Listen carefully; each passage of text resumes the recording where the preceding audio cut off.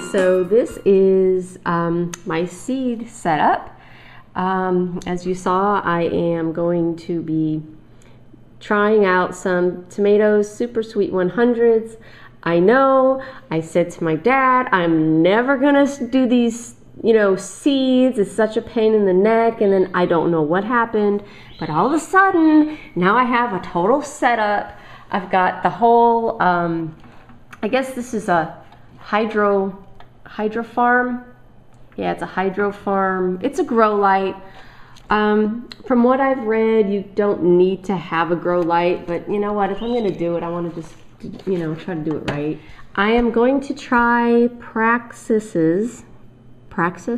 Ray's idea he had on YouTube to plant this seed way at the bottom, and then as it grows, I'm going to fill in the dirt. So these aren't going to fill in. This is going to be fun. Loofah. Okay, the loofah pads.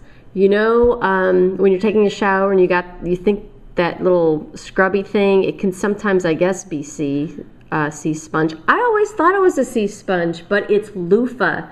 So I thought that was really fun, and this is supposed to be a really sturdy vine, and it grows, and you let it grow to maturity, and then you peel it and dry it out, and you take out all the seeds, and you have a loofah, and you can cut it up, and you can use it for your pots and pans and stuff. So, you know, this is more of a fun thing.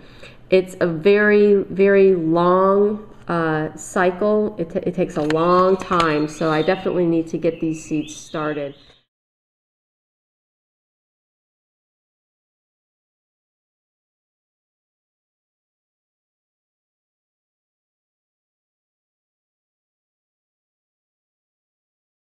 Okay, I wanted to show you how I'm germinating my seeds.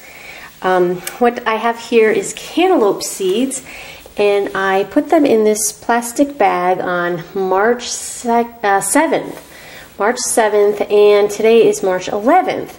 So what I did was take the plastic bag. You probably saw this already on other YouTube channels.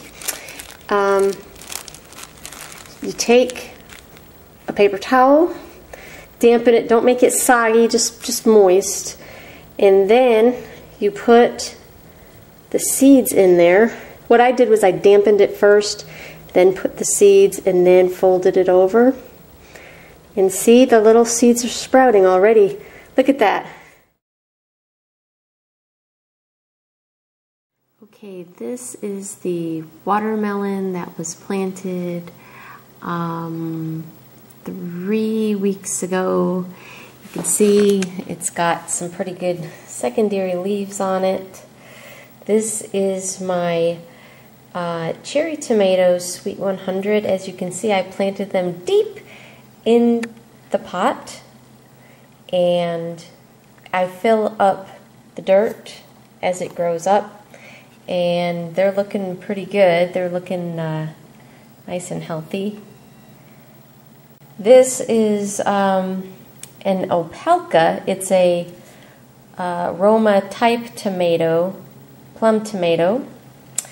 And here's another opelka. I started these a week later than the cherry tomatoes. This right here is loofah. I know, they sprouted really, really well. They're looking good.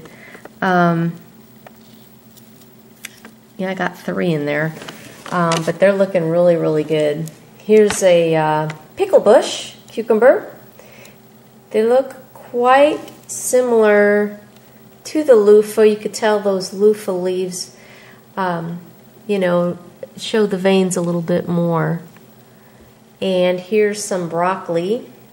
What you see here, this is some cinnamon. I don't know, I don't think I'll get damping off, but I've heard that cinnamon helps that. So I'm going to give it a couple more weeks and then we'll start planting them in.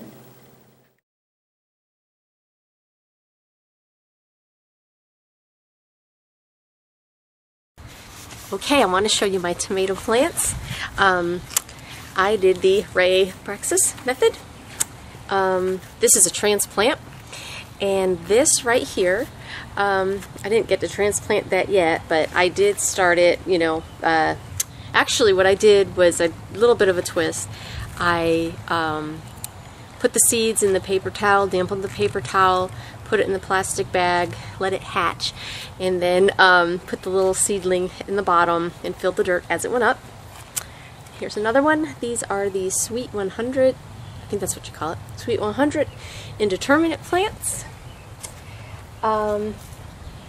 This is my cute little Genovese basil. Isn't it cute? I don't like these peat pots. I don't think I'm going to do it next year. I'm not liking that at all. Another happy tomato plant here. Here's my loofah. This is going to be fun. I have a lot of loofah.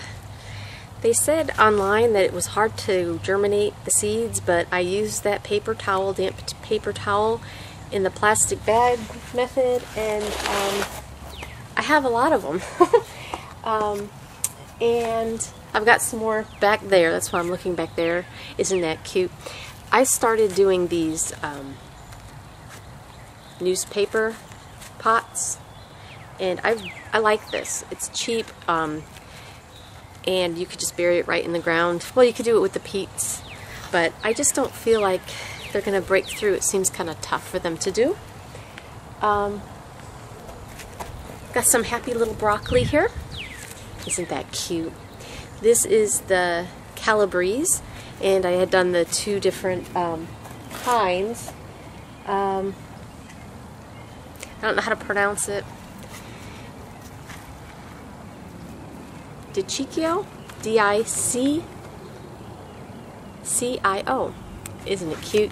And again, this these were planted on February 7th, I think. I think they were. So it's been a couple months, but these are definitely ready to go in. Hopefully it's not too late. It's kind of hot in Dallas, and it's Happy Easter. So I've also got, okay, so what else I'm doing is I'm doing the alyssum. This is alyssum. It smells like honey, and you know what? I put this in the raised beds, and they said it attracts hoverflies, and hoverflies are a predatory insect. Sure enough, I already put some in the garden, and I got some hoverflies, so that's really, really good. Got some petunias. They're supposed to attract a beneficial insects. I'm not sure which one. Look it up online. Anyway, so we are going to get started planting, and I also have some cantaloupe too. So this, I think I showed you the cantaloupe. This actually is the cantaloupe.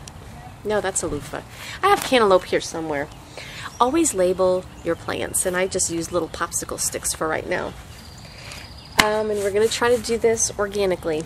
We'll see how it goes. I mean, I don't want to have to use 7 and methylon and diazinon and all those things if I don't have to. So we're going to try going organic, and no, I'm not a tree hugger either. So we're going to try it. Now the beans I planted didn't work. We had 10 inches of snow a few weeks ago, I know, in Dallas. And I had already planted them, and I think between all the moisture and the cold weather, they just didn't, it's like they rotted or something. So we're going to try it again. Anyway, alright, bye.